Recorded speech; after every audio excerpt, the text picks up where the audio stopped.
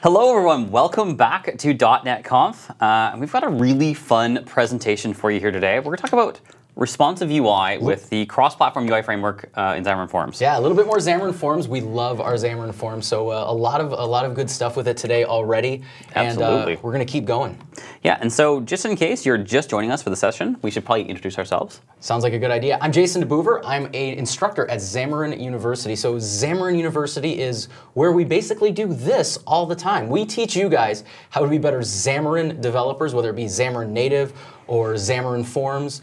We teach you all about Azure, all about unit testing, basically just making you better developers. And we do that in live classes. That's what I do every day, is work with people like you and live classes where we get to interact. So it's a little bit less of the me talking at you like I'm doing right now and a little bit more interaction. We also have a lot of great free content, and that's all made possible by the amazing people on the curriculum team at Xamarin University. Well, thank you. Yes, and I get to work with those people. So we're behind the scenes. I'm on the curriculum team, and so my team, we offer that content. We write the courses that the fabulous trainers get to present.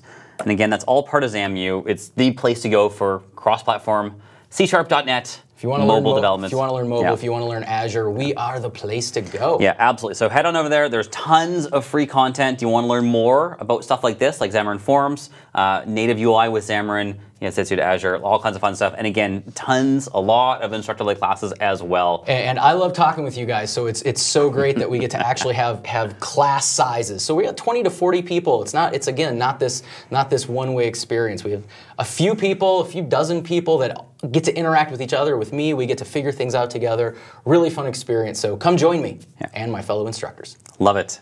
All right, so let's jump into our session today. Let's do. And this is all about responsive design. And so we're going to see several solutions to having our UI respond to different screen sizes, different screen situations, different paradigms, right? Yeah, and this, I almost think this is becoming more and more important with Xamarin. It's always been important, but it's getting extra important. It's pretty much vital right now, right? Because we have always had a little bit of different screen sizes with different size phones like 6 Pluses or with the giant Androids.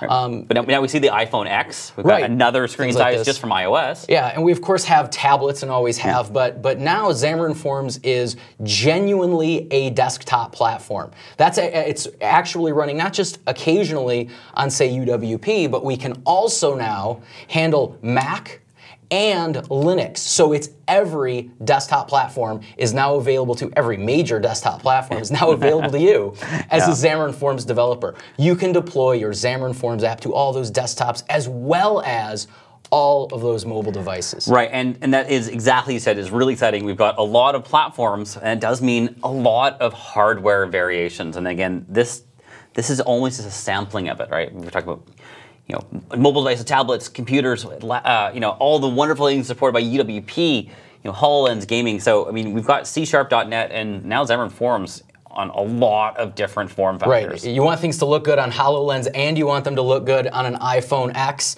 It may sound incredibly hard. It's actually not. It turns out that it's not all that bad. In a lot of cases, it's almost free. In other cases, there's techniques to handle it, and we're going to show those to you. Absolutely. So we're going to kind of constrain the problem here a little bit, and I want to think of it in 3 different ways. So I think the most common, or probably the most obvious one might be, is screen size. Absolutely. Scaling from small phones all the way up to, say, 4K TVs, right? Obviously a bigger screen, and we've got some things to consider with that. Now, some devices, the screen real estate changes at runtime. So there is the obvious example of taking a phone, changing it to landscape. Exactly, and that may be something that helps us realize that these are different problems, screen size versus orientation, because when we talk about screen size, usually we're talking about maybe detecting that one time, detecting that when you load up. But we also do need to handle runtime changes, runtime situations. And that's what we're talking about there. And then finally, he's got idiom here. And idiom goes really beyond just how does it look, because we need to start thinking about things like whether a finger can click it or whether it's too small because it was made for a mouse. Or whether it's just too big because I have to scroll a mouse all the way around some large screen when really a small button would have done. So we want to attack the problem that we have on each platform. Right, and it's input methods, input techniques, and it's also how the users are using the devices. Are they carrying it with one hand? Are they sitting at a desk?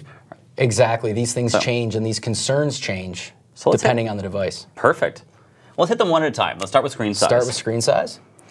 And so let's jump right into it. And so when we think about scaling, we really kind of think of two different things, right? There's really a couple of options of how we would deal with, say, additional screen real estate. Right. So with your text right there, you're not going to say, oh, let me just make the font size a lot larger because, well, I've got a much larger screen. That would be kind of silly. We're all pretty sure we know what we want to have happen if there's a larger screen with text.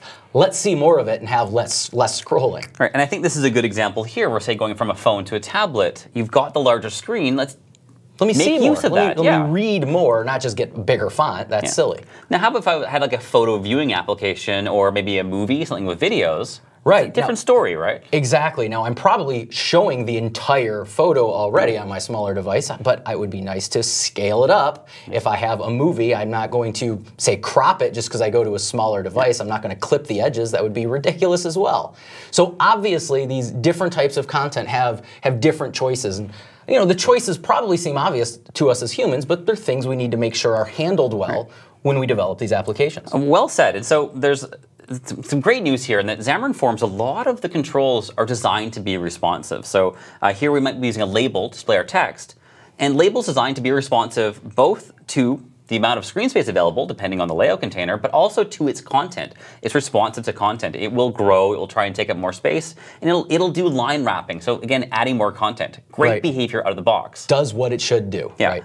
Images can be set up to also grow with the amount of space they have. We can lock aspect ratios, set up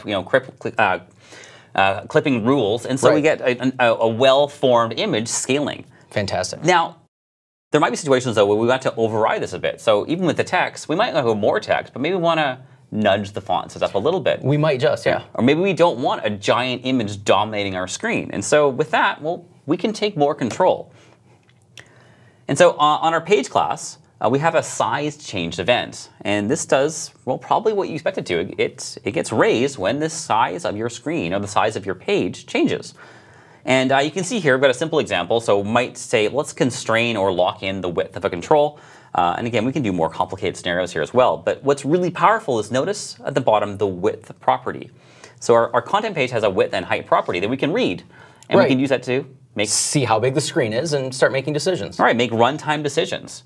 And again, for things, we've got screens that might actually be dynamically changing. We're on a desktop environment.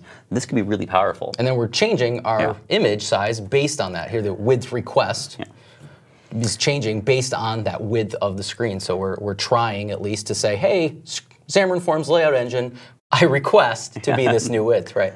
Now, we talked about label, we talked about image, but there's other controls that are responsive, and really the layout containers are designed to be responsive as well. Yeah, and this is actually one of the things that I'm most excited about is that the layout containers themselves actually kind of help to guide the other controls into being responsive. So we're going to actually jump into a demo that's really simple and yet allows us to see some of these responsive behaviors at work. And in a way where, honestly, we didn't even kind of try. We laid things out the way we lay them out for these simple applications, and they just are responsive. They just do what they should do. Right, and I think it's really, it comes down to making good design decisions about how you use the available elements, the WI. Quite frankly, part of it comes down to the Xamarin Forms team made good design decisions for us. Well, absolutely. So I've got this tip calculator app, and what we can see is right now I have something that's kind of like a landscape mode right here. And now this is UWP, so I actually have continuously variable application sizes, a little lower resolution than I'm used to, so we're going to play with this a little bit. And so we can see that this is kind of like a phone in landscape mode right now, and a good analogy there, absolutely, on a small phone in landscape mode, things might even be scrunched together even more. One thing I want to point out is when I'm scrunching things together here, do you notice how the white space here is what's collapsing? I know that might not seem so impressive, but it's what we want, right? It's what we want to have happen to make this look good. It's obvious to us as humans that it looks best with these buttons, these controls down here. Well, again, and of course you could make other design decisions, but this is a very pleasing design, and it's a nice use of the space available. Exactly, exactly. And notice how my slider changes size with the whole screen so that it's adapting to the size available. And this, it turns out, is actually an incredibly easy design right here. So I assume you're using the sidechain event and you're manually pushing all the controls every time the screen is changed? Nothing of the sort. All we've got is our controls laid into a stack layout. A single stack layout drives most of this. Now, there's a horizontal stack layout that also has bill and entry next to it, but that actually doesn't even come into play. My single vertical stack layout that's on top that loads this into my first row and this into my second and then total into my third. Now the interesting thing comes here. This entire area is my fourth row. Now let me just give you a little refresher on a stack layout. So a stack layout basically is a container for other controls that says, all right, I'm going to, when I add children, start with the first one on top, and the next one will go below it, and the next one will go below it, and the next one will go below it. And we do see that happening here, but it's a little richer than you might just assume. I would expect, the tip percentage label, for example, to be right up below just the total. All scrunched up at the top, right? And why doesn't the enter amount fill up the entire width then if the slider does? Yeah, exactly. We're able to control that stuff, and we're able to make it look good and responsive, kind of all at one time. And so the first thing I'm going to focus on is this area of screen right here. So again, this whole part is our fourth row. This one knows to be larger. It knows that that's the one we want to grow when I make the screen larger and smaller, because of something called my layout options. So here we see that this one has vertical options, end and expand. So the expand is the real powerful part here, because if I change that to start and expand, tip would be up here. But what expand says is after laying out the rest of the screen, there's any space left. So it actually does an initial layout pass without taking any expansion into account. But then it says, all right, how much screen real estate is left? If there's any left, the control that has the and expand property gets all of that space. And then that end part determines that it's at the bottom. So vertically, its vertical options are that it's at the bottom here. Right, and we see similar things for horizontal as well if we want to do layout from left to right or horizontally, really. Exactly. So let's slide up a little bit, and we can see that my entry field, while we don't actually see this, it actually has its horizontal options are the reason that it's not filling up the entire screen here, because it's not set to fill up this entire stack layout area. So the APIs are designed to give us a lot of control over how the children interact with the layout container and take up the space available. Exactly. We have a lot of different ways we can control what's going on here so that things look great as we shrink and grow. And stack layout is just one of our options. And so what we will see, of course, is if I choose a different option, things will look a little bit different, and that's because I might actually want my app to look different.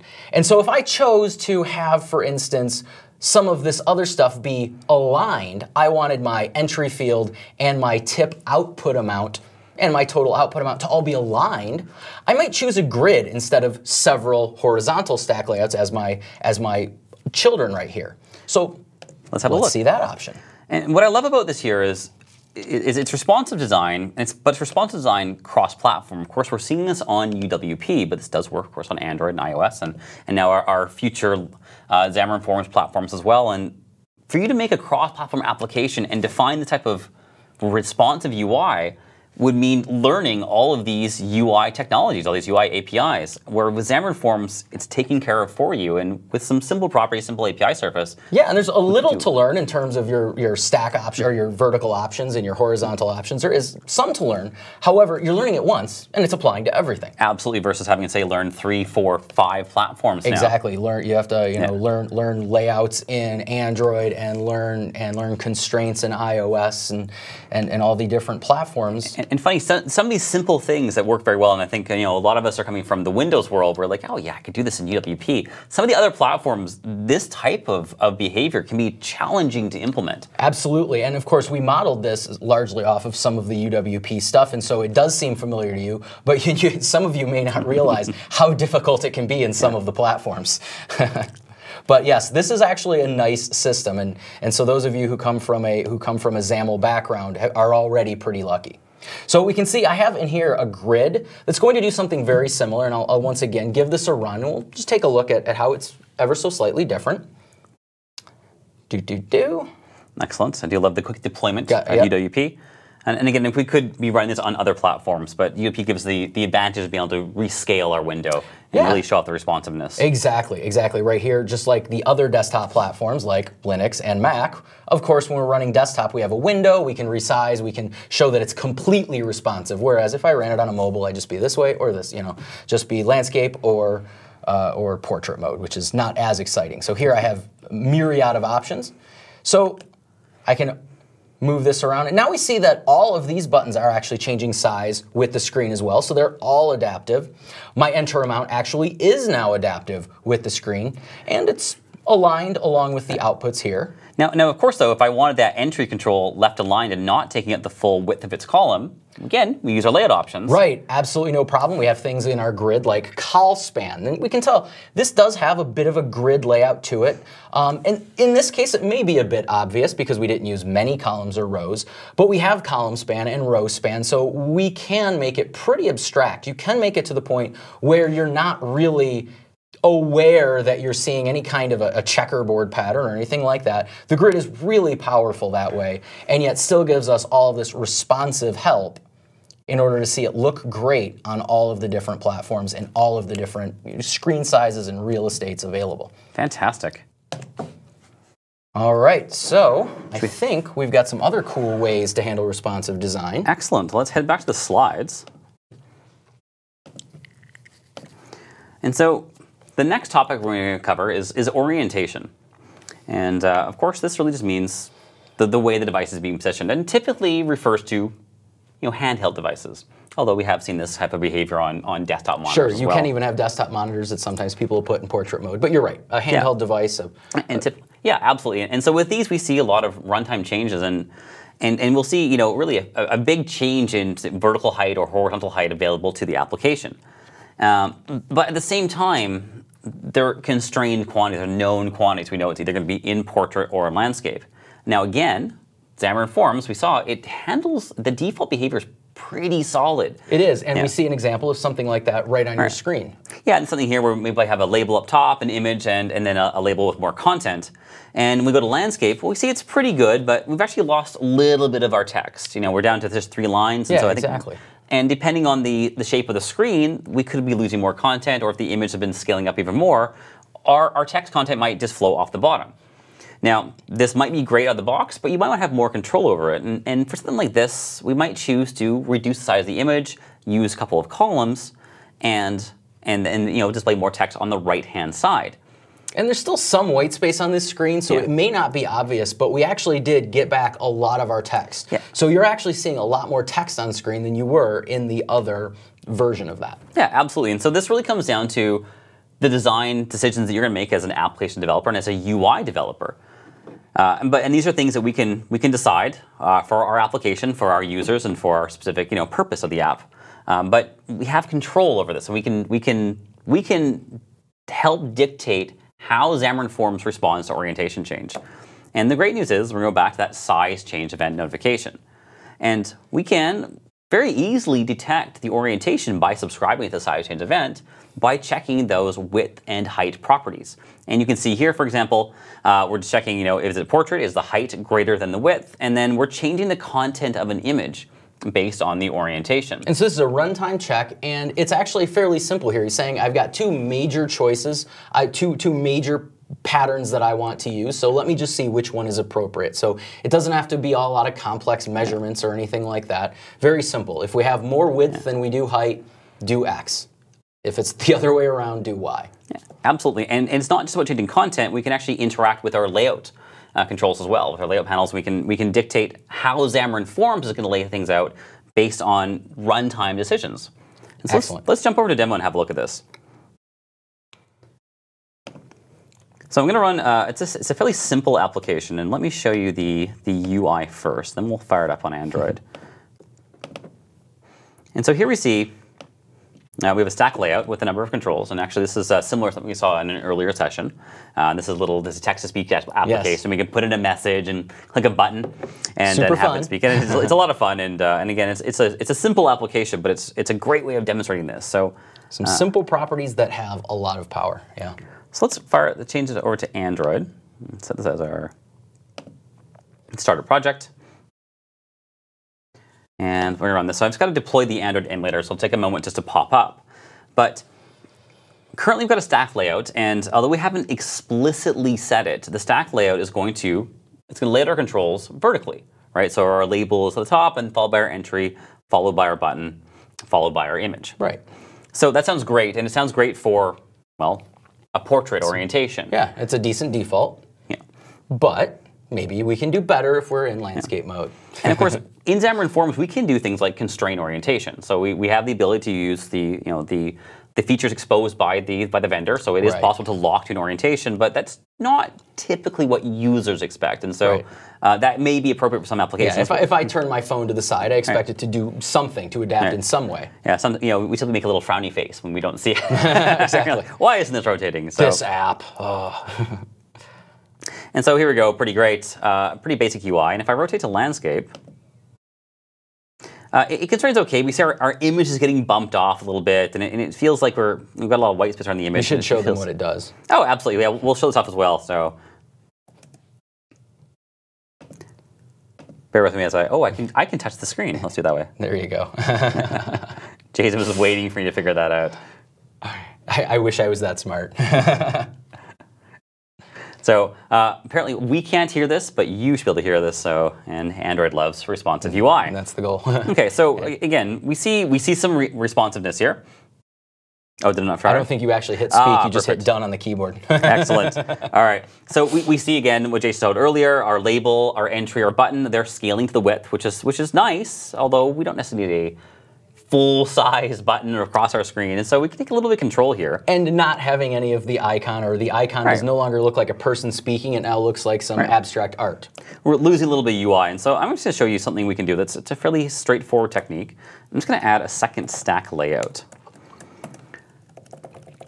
And I'm just going to encapsulate everything except the image in this second stack layout. And then I'm just going to move the spacing. I'm going to add it here to the second stack layout. And then what I want to do is give a name to our first stack layout, and this is going to allow me to refer to it in code. Yeah, exactly. I can access from the code behind. So let's give it a name. By giving it a name, it's basically generating a variable for him of that same name, which means now he can access that object instance. The XAML is creating an object instance of stack layout, and it's giving it the name, the variable name, main stack there. Perfect. Great. So now I can reach it in the code behind. That's exactly. And let's jump into our code behind in our shared code, right? This is our Xamarin Forms code. So what you're doing, everything you're doing here is appropriate, or is applicable rather, to both Android, iOS, and really even UWP and Mac, etc. Everything you're doing is going to work everywhere. This responsive code is not at all 100% specific, right? So I'm over into my code behind, and then find our size change event. There it is. Let's just create a method.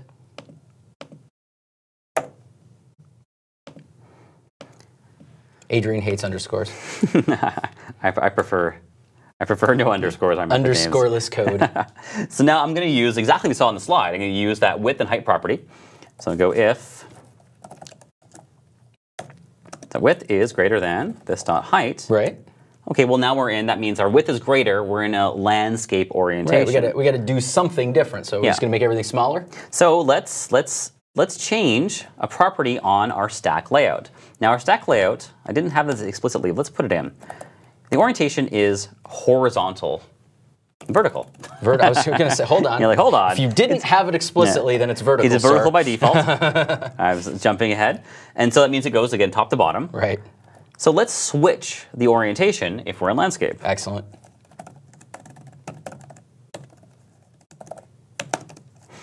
And stack orientation dot horizontal. Ooh, tricky. You sneaky, sneaky man. And back to vertical, of course, if we are not. Excellent. And just simple as that. Now, this is a technique. This is not the only technique. But what's powerful here is that we can, again, we're making runtime changes. And this is a decision that I've made for my UI. Let's kind of straighten up our emulator here. I think it might be upside down. You got it upside down. All right. So that actually is the landscape presentation. Yeah, bear with me. Sometimes something gets behind. So let's go to our portrait. There we go. I'm going to rotate to landscape. And we see here, we've now changed our orientation. It's actually so elegant, you almost don't notice that he kind of changed how it's laid out, because all of the controls are now still exactly where I expect them to be. I expected the entry field and the button to contain that area of real estate and be about that width, because that's what they were in vertical. And I expect then the other boring part of my screen to be filled with that icon. And when he flipped, go ahead and flip us again. It just absolutely. It's not necessarily even immediately noticeable that something about it is changing. Obviously it has. Obviously it's there when you know to look, but it doesn't necessarily immediately jump out at you. Oh, he relayed it out. It's like, no, it just, oh, it looks good. Oh, it works. Well, and I think part of this here is that we've encapsulated a chunk of our UI. So we've encapsulated our label and our entry and our button in a stack layout. And so their orientation to each other hasn't changed, right? Those three still stay in their individual stack, and then we move, in this case, we're moving the image around. Right. So it's a bit of an encapsulation and using these sort of chunks of UI. And I think that concept might come in appropriate or come in handy again a little later. Absolutely, absolutely. And so we've done it in a simple way, but there's actually there's other ways of encapsulating UI in Xamarin Forms to really take this further. Excellent. Maybe we should talk about that. I think we absolutely should. Wonderful. Let's head back to our slides. I can tell we have a lot of fun with this. And this is something that I find it comes up a lot. As part of XAMU, we interact with a lot of Xamarin developers. And we know that responsive UI is a challenge. And not as much that people don't know how to do it, but they don't know best practices. They don't know the practices. What techniques should you use? Okay, we have a lot of options. That's very typical in programming. And one of the reasons people choose Xamarin and Xamarin Forms is because they want to run on a lot of devices. That's the whole reason that they said, you know what, this is the best platform for us. So it's one of the first questions they ask is, hey, how can I efficiently make it look good on all of these devices that I want it to run on? Yeah. And absolutely. And so actually that's a perfect segue because we're going to show a couple other techniques here, and they're ways of being efficient. Because what we just saw was really powerful, but we probably don't want to make a lot of property changes. We don't want to do relayouts. Yeah. That can, of course, be expensive. Say we had 20 or 30 controls. Well, when you say moving things around at a grid constantly, it could be expensive, right? Exactly. It's their layout passes, and could be performance hit if we're doing a lot of real heavy lifting. So let's see. So let's talk some other technique and then and some other problems we might want to solve. Yeah, it's particular. We're now going to look at how things change just from device to device. And especially, we talked earlier about how when we go from different devices, we're not just any longer worried about the look. We now have other challenges as well. We have mouse, we have other input types. Maybe we do have a keyboard, or maybe we don't, as we saw with your emulator. We need to determine that. We need to make things friendly for what peripherals might exist, what screen real estate exists, what pointer devices are available, all that stuff. And I think even beyond that is even thinking about the platform they're running on. What are users expecting for that platform? But all of those things, 100% absolutely true. And so we have a simple example here where we've got something running on a desktop, and it looks like some sort of editor application. We've all seen things like this before. And we might imagine for on a desktop, well, hey, we're going to sit down. We've exactly said we've got our mouse and our keyboard. We might do a lot of editing on this, in that situation. We've got a mouse. We've got fine-tuned control. We can hit very small button targets, click targets. Whereas if I'm on a mobile device, hey, I probably got it in one hand. I want to use my finger. I might want a simplified UI. Might even just not even want to use your finger from your other hand. Might even just want to use that one hand that's holding it and use that thumb to just accomplish the entire goal. Absolutely, and sometimes that means a reduced UI. We might have a reduced feature set, depending on the idiom. Or we might just have a different UI layout, a different set of controls that make sense for that platform. And so Xamarin Forms fortunately has this concept of idiom, and that allows us to make runtime checks to see what idiom, what type of device we're running on. And let's look at some code, and we'll talk a little bit more about that. So we see here we have a static device class, and on the device class we have enumeration, a type property is an idiom.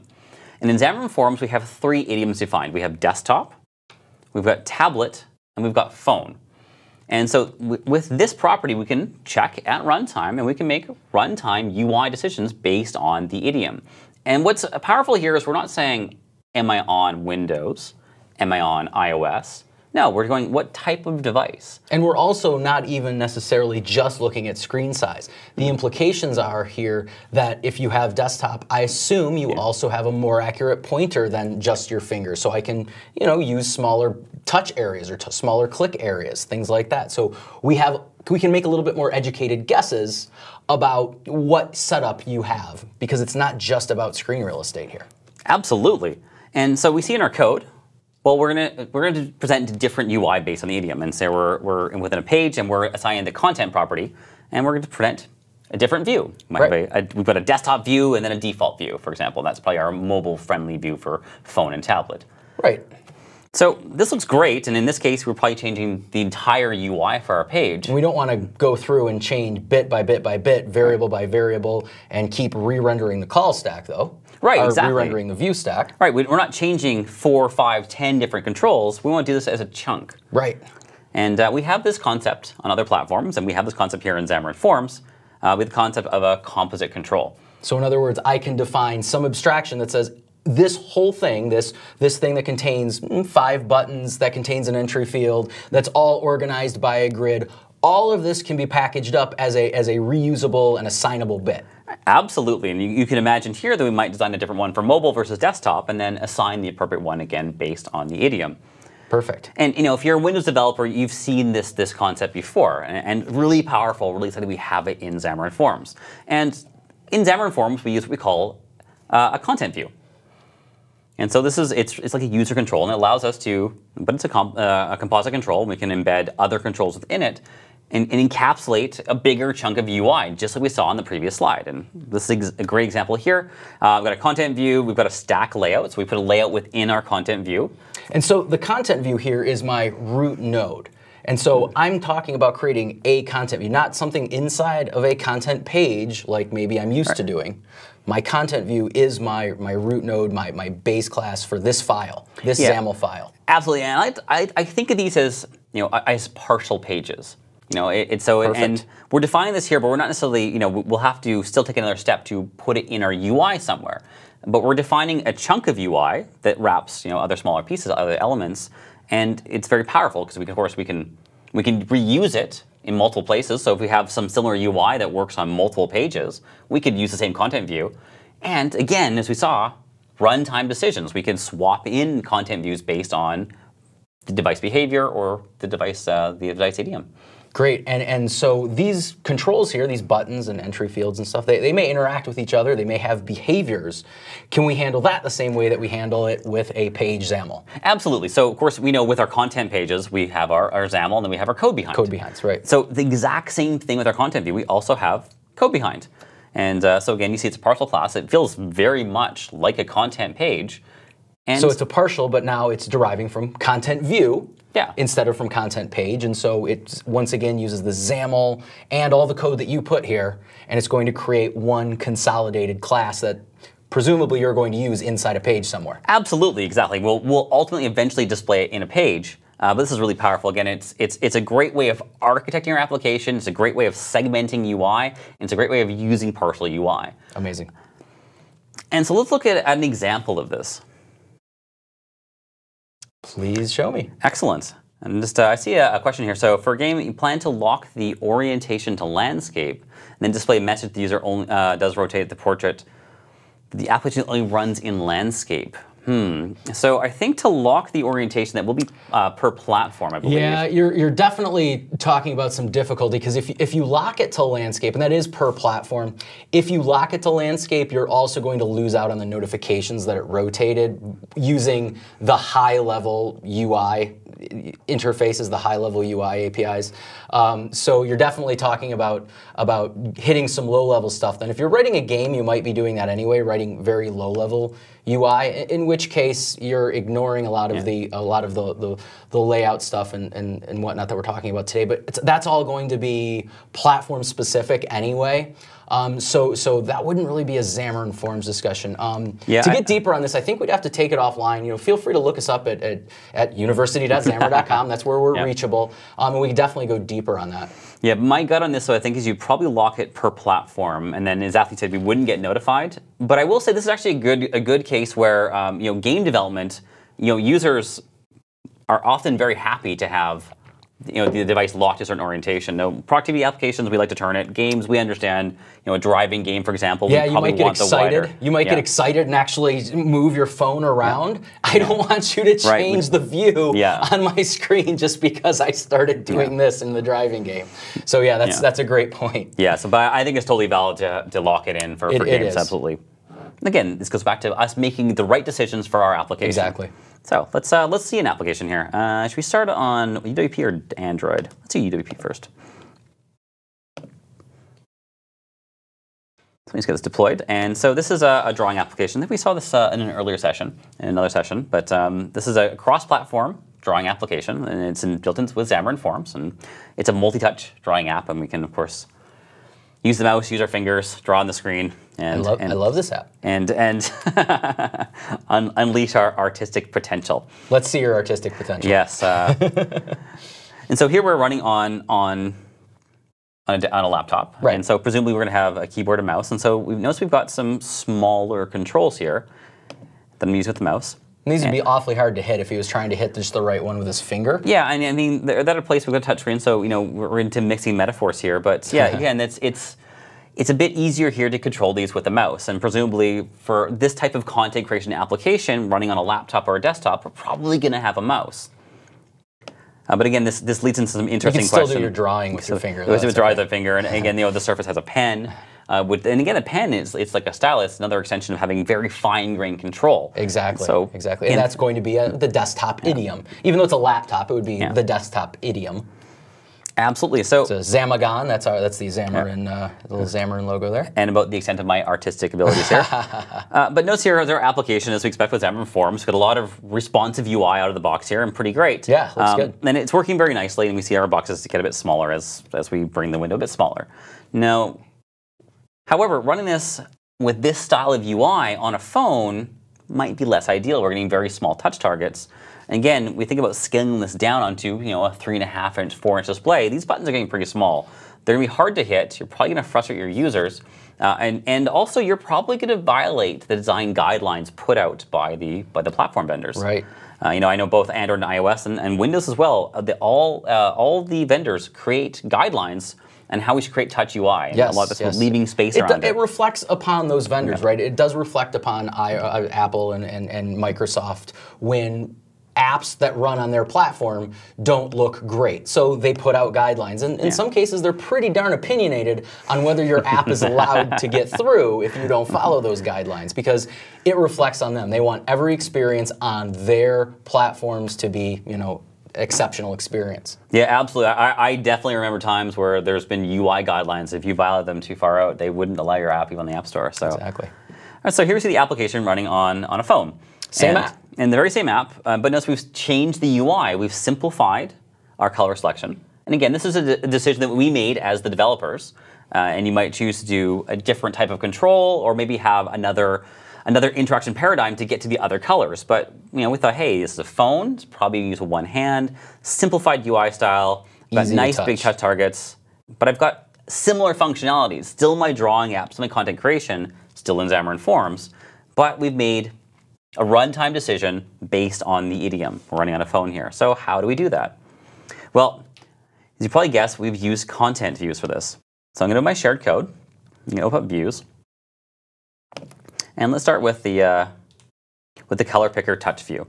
So our control is called a color picker, and you can see we have some XAML. In this case, we've got a stack layout.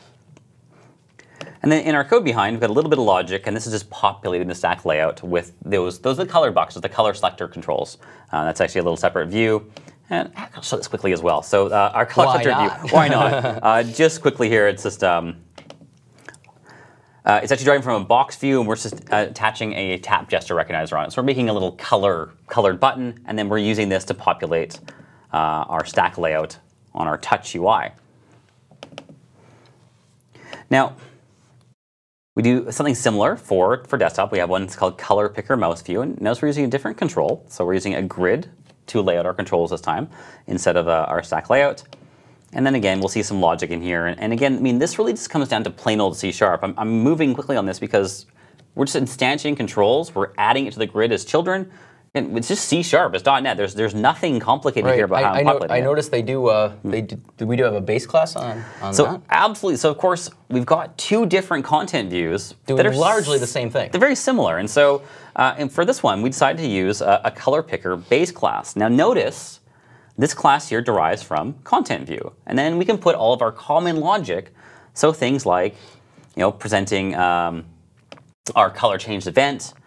Responding to the button taps, getting the color buttons. We're doing some programmatic control generations. We're generating those colored buttons at runtime. So put that logic in here. So again, perfect. So sharing that code across these, and then all we need to do is in our content views. And so instead of deriving from content view, we derive from our base class, from color picker, which is now deriving from content view. So which means we can have XAML and all that good stuff still applies. Yeah, absolutely. And then to apply this at runtime, I'm just going to head on over to my main page.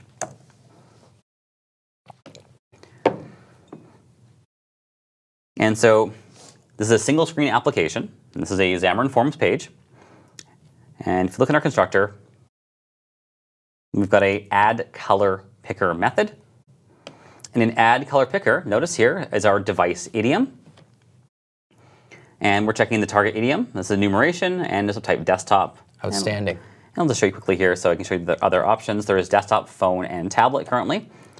And so when it's on desktop, we're instantiating the color picker mouse view. Again, that's our desktop UI. Mousy one, right? Our mousy one, exactly. Excellent. Otherwise, we're doing our kind of our mobile friendly, our color picker touch view, right? Again, just nodding Less to our options, but big and easily touchable. Exactly.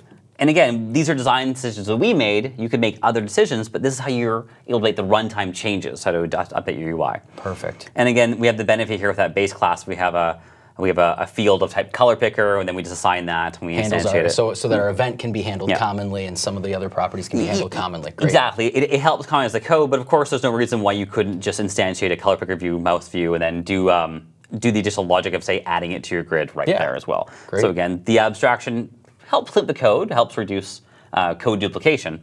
But again, this is just getting to C#. This awesome. This is stuff that we do as developers all the time. Just plain old C#. Plain old C#. How do we have time here? Should we wrap things up, or do you want to do one more demo? Oh boy.